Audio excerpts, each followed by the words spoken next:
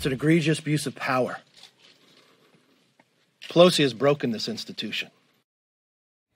House Minority Leader there, Kevin McCarthy, tearing into House Speaker Nancy Pelosi after she rejected two of his picks to serve on the January 6th commission. Our panelists are here to react. Today we have John Fleming, former Louisiana congressman and former assistant to President Trump. We have Mark Halperin today, political analyst, joining us live, as well as Rebecca Walser, tax attorney. Good to see everyone here. I want to go straight to Mark Halperin on this one because I want to see how this is playing out in terms of politics and actually getting to the bottom of the truth. The way you read this, is Pelosi making a mistake by rejecting the two congressmen, Jordan and Banks? How do you read it? She wants a partisan investigation that her party can control, and she wants to get maximum advantage of it. And she also wants to see if there can be more fact-finding.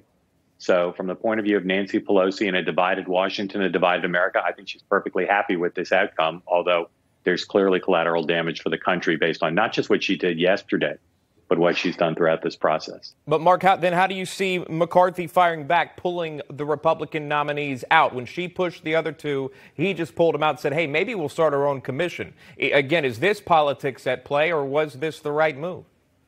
Just like with Nancy Pelosi, Kevin McCarthy's engaged in base politics. The Republican Party has cast its lot with really challenging the narrative the Democrats want to tell about the events of January 6th.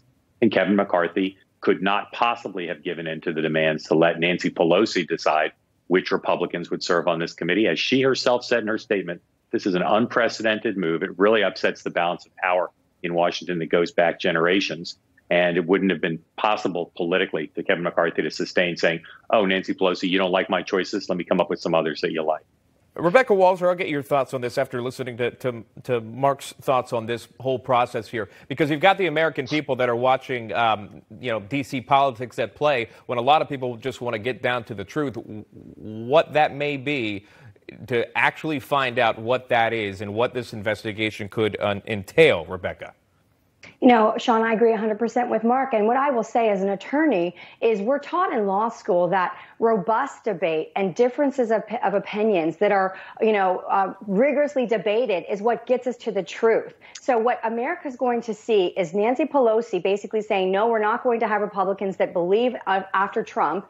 And they're seeing that against a video of Capitol Police waving people in and moving barricades out of their way. So you're going to have basically a whitewash here of people that only think a certain way, a group think tank, an echo chamber, if you will. And America's not going to buy that nobody that actually believes that there's something nefarious that happened on January 6th is on that committee, and therefore we did not get to the truth. We got to the conclusions they've already made, and they're just going to publish it in a nice report and call it the truth. When America knows, and this is just further disintegrating the trust that we have in our federal government at Washington, D.C.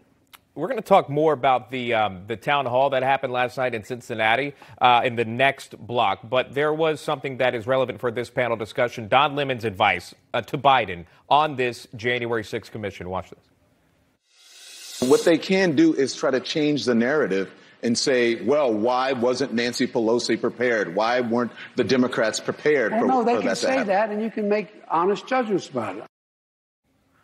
John Fleming, your thoughts on that and in Biden's quick response on that, and if you want to weigh in what the panelists already had to say on it, too.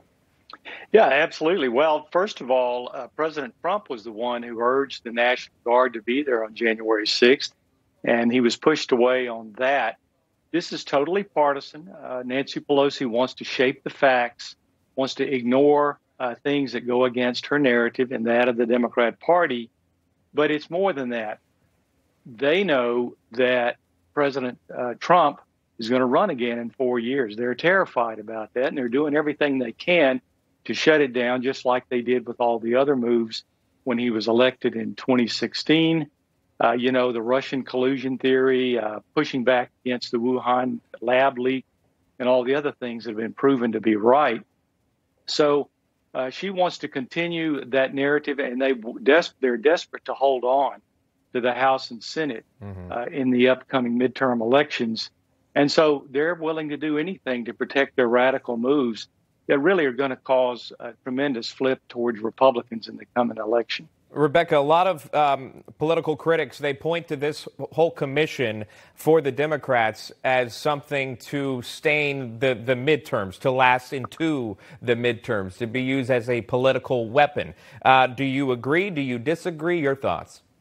I think that January 6th is going to be its own investigation unto itself, and we are going to get to the truth. I don't know when it's going to come, but we will get to the truth. There are too many things that have happened with January 6th, and I'm frankly tired of hearing it is called an insurrection. You know, you're talking about people, and I'm not defending what people did. I mean, you should not have probably gone into the Capitol, but let's also remember that this is our government building. You know, if we can't have our citizens peacefully inside of our government building, I'm not talking about rioters and people with weapons, but what is the problem with allowing American citizens into the political process? We're supposed to be a part of it. So I frankly get very sick and tired of hearing it called and labeled as an insurrection. This is our people's house.